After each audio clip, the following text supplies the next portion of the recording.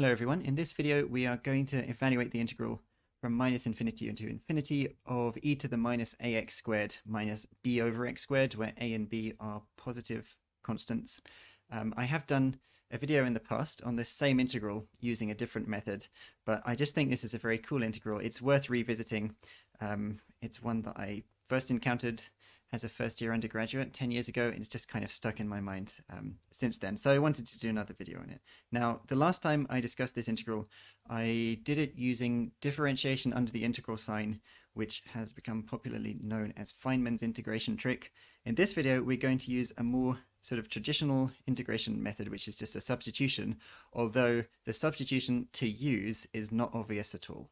So the first thing I would like to do is just adjust the limits of integration using the symmetry of the integrand. So what I mean by that is the integrand only involves x via x squared, only depends on x via x squared, and so that is an even function of x. Now if you integrate an even function from minus infinity to infinity, that's the same as integrating from 0 to infinity and just multiplying the whole thing by 2. And so I can take a factor of 2 out and write it as the integral from 0 to infinity of the same thing, e to the minus ax squared minus b over x squared. When we do our substitution later on, that's having changed our limits at this stage is just going to make it a little bit easier to work out the correct limits to use for our change of variable. So if you focus on the exponent, which is minus ax squared minus b over x squared, and just ignore the minus signs for the time being, that looks almost like a Gaussian integral, but we have this second term over here, which makes things more difficult. So what we can, however, do is just consider ax squared plus b over x squared, right? So I've basically just taken out the minus sign. We can complete the square, basically, on this expression. And in doing so, we can identify a variable that will transform this into a more Gaussian-looking integral. Now, the way to complete the square on this is, well, firstly, we can just put our squared brackets. Your ax squared term, the only way you can get that from a squared bracket is by having a root of a, right? You need a root a, and then that's got to be times by x so that you get ax squared from that first term. You are also going to need similarly, a root b over x term to give you that b over x squared term when you expand your squared brackets. Now you can either put a plus or a minus in the middle of them. I'm going to put a plus here for now, but then after we do this first step, we'll consider a little bit more carefully what's the best sign to use. If we choose the plus sign there, then the cross term when you expand your squared brackets is going to be root ax times root b over x times 2, which is 2 root ab. So we would have to subtract off this 2 root ab, and now we've got this in completed square form. So that suggests that we can make a change of variable from x to u, let's call it u, where u is the bracketed term, which is root a x plus root b over x, because then the exponent is just going to involve a minus u squared term, which is just a standard Gaussian integral. So now we've got to think a little bit more carefully about that issue with pluses and minuses that I mentioned earlier. And the way to decide what's the best thing to do is actually to look at a sketch of a graph of u against x. So if I just draw out some axes, we'll think about what u would look like as a function of x. We only have to consider positive x because I rewrote the limits of integration as just being 0 to infinity. So we don't care about negative x from now on. So if you look at the equation that links together u and x, in fact, I'm just going to have to make a little bit more space so that we can do this sketch properly. For small values of x, this second term, root b over x, dominates, and so your graph looks like a reciprocal graph, a 1 over x type graph. Whereas for large values of x, the first term dominates and it just looks like a linear graph. And so if I attempt to do a rough sketch of that, it would start by curving downwards like this, and then for large values of x, it would basically look like a straight line. Now we can start to see what the problem is, because if we try to come up with the correct limits to use in our transformed integral in terms of u, we're integrating from x going from 0 up to infinity, but when x is 0, u is infinite up there, and when x is infinite, u also becomes infinite. And so your limits of integration, if you don't think carefully about it, you just end up putting from infinity to infinity. And the complication is that you've got this turning point down here. So to get around that, let's try changing the sign in our completed square expression up at the top. So instead of plus, I'm going to change that into a minus, which means we then have to change our 2 root AB into a plus.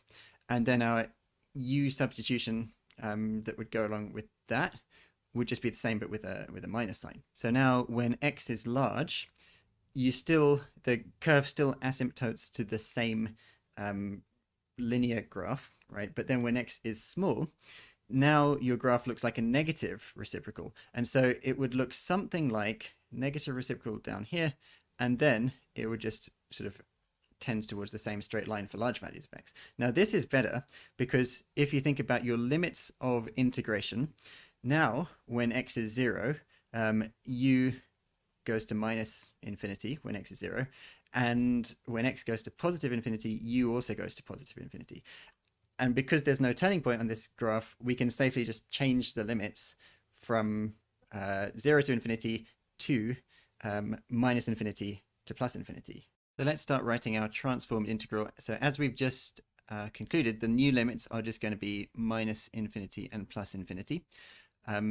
Your integrand is going to be, you're going to get e to the minus u squared minus 2 root ab, because your exponent is the negative of that whole expression up at the top right that I've just circled. So everything changes into a minus sign.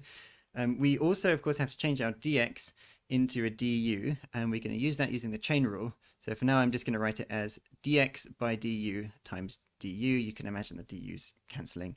And so by multiplying by the factor of dx by du, we have transformed to our new variable. Now, if you try to take the differential of both sides in our defining equation for u, you'll run into problems. You can try it out and see for yourself if you would like. But basically, we need to invert that equation and get x in terms of u, and that makes it a lot easier to just differentiate both sides. So let's first make x the subject. We can do that by multiplying the whole thing by x and turning it into a quadratic equation, which will look like this: root a x squared minus ux, so we take that u term to the other side, and then minus root b is equal to 0. Then you can just solve that using whatever method you like. We can just plug it into the quadratic formula, for example, and get x is u. Let's put plus or minus here for the time being. So plus or minus the square root of, it'll be u squared minus 4 times root a times minus root b. So we're going to end up with plus 4 root ab. And then the whole thing is going to be divided by 2 root a. Now, do I want the plus sign or the minus sign?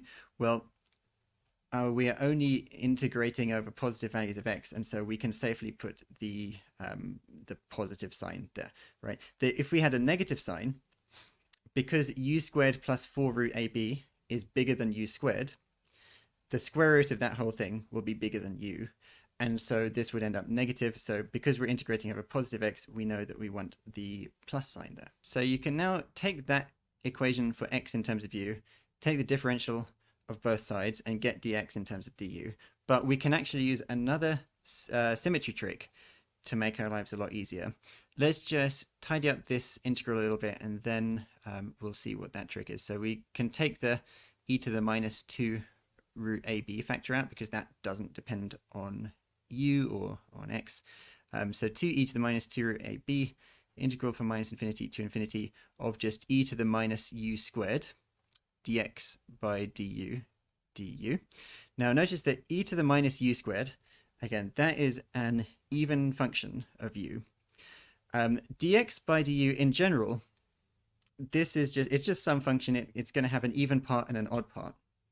Now, because we're integrating over all values of u, any odd part of dx by du is going to integrate out to 0 when we multiply it by e to the minus u squared and integrate over all values, right? That just comes from symmetry. And so only the even part of dx by du is actually going to contribute a non-zero amount to our integral. Now, the derivative of an even function is odd, and the derivative of an odd function is even. And so if we only care about the even part of dx by du, that means we only care about the odd part of x as a function of u.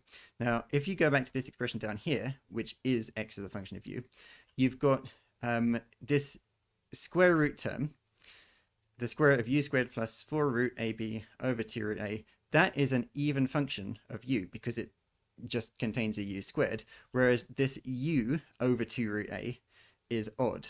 Okay, and so we can write down that the odd part of x as a function of u, so let's say x subscript odd, is just u over 2 root a, which implies that dx by du, the even part of that, will come from differentiating the odd part of x is just going to be a constant, which is 1 over 2 root a. And so that makes things very simple because we just substitute this 1 over 2 root a in place of dx by du over here, again because the odd part of the derivative is going to integrate out to 0. The 2 in front of our integral will cancel with the 2 at the bottom of that fraction. You are therefore going to get e to the minus 2 root ab over root a, again root a coming from the denominator there. Then your integral is just e to the minus u squared over all values, which is the standard Gaussian integral, which is the square root of pi. And then we just tidy things up a little bit and we get e to the minus 2 root ab times the square root of pi over a, which is in perfect agreement with the expression that we got last time using differentiation under the integral sign.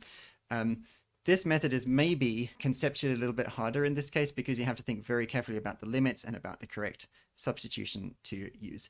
But anyway, that's it for this video. I'm not aware of any other methods to do this integral. If anyone else has any ideas, let me know and I can do yet another video.